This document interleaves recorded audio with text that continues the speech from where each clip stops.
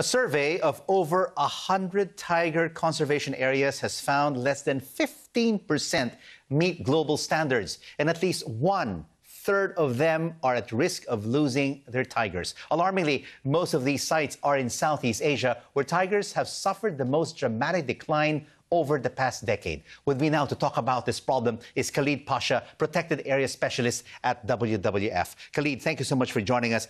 Why are standards so below par in Southeast Asia? Well, this new study which we are doing, we have conducted now, is called the Conservation Assured Tiger Standards, and these are global standards which we went across more than 100 areas.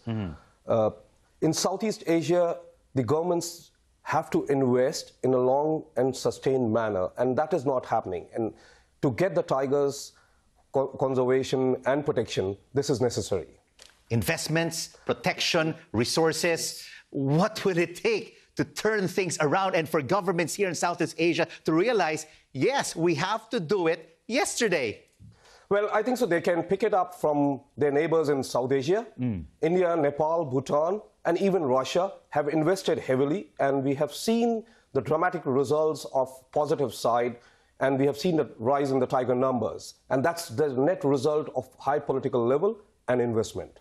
And here in Thailand, they've also done the same thing as India, Russia, and Nepal, and they've also invested in the protection of the tigers. Yes, they have done that. And I think so there is also an example for other Southeast Asian countries to pick it up from there, and they should be doing the similar way and taking the tiger conservation into the lead.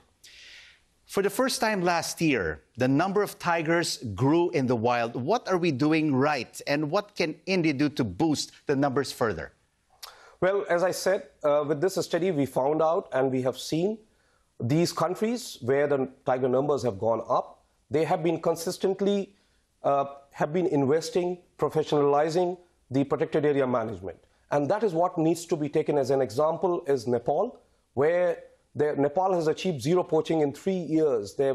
Last 3 years, they didn't have any other fatalities of any other wild animals, especially like rhinos they have achieved. And that's an example for other countries also. What about the likes of Russia and India? Why are they examples? What have they done right over the past years? Well, the political investment has been very high, and the political will is there. Their leaders take it very seriously as a tiger conservation as an issue, and that is what needs to be taken up in Southeast Asia. Is there a possibility, Khalid, that tigers could be taken off the endangered list permanently? Well, if we start looking forward to these investments, maybe in next 10 years, we would be there. Thank you so much for your insights and for joining us here on Newsday. Khalid Pasha, a Protected Area Specialist with WWF.